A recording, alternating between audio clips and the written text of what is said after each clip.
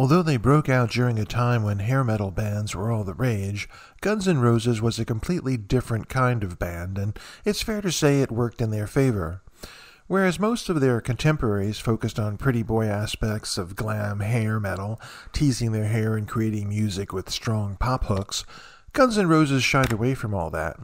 They drew equally from punk and classic hard rock and made their name through a bad boy image, oftentimes courting controversy in the process.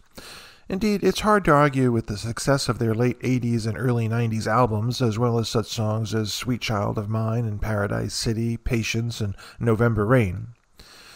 Guns N' Roses had several bust-ups, line-up changes, falling outs, and making-ups over the years, but one thing that hasn't changed is their iconic name.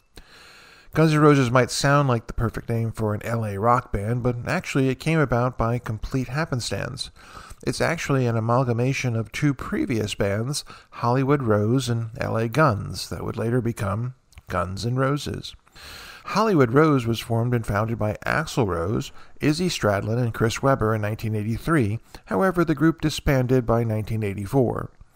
LA Guns, unsurprisingly, formed in Los Angeles in 1983 by guitarist Tracy Guns and drummer Rob Gardner.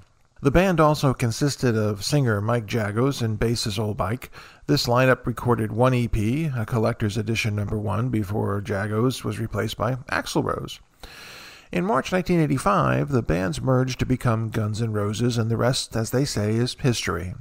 The first lineup of Guns N' Roses consisted of Axl Rose, Rob Gardner, Izzy Stradlin, Tracy Guns, and Ol' Bick. But that wasn't to be the last. Not once to let the grass grow under their feet, after their first gig, Bick was sacked and promptly replaced by Duff McKagan. Tracy Guns left Guns N' Roses after an argument with Axl Rose, which led to Slash's appointment to the band. Gardner quit not long after that and was replaced by another Hollywood Rose bandmate, Steven Adler. This finally gave us Guns N' Roses in their classic lineup of Axl Rose, Slash, Izzy Stradlin, Steven Adler, and Duff McKagan, who went on to release their first album, Appetite for Destruction, in 1987.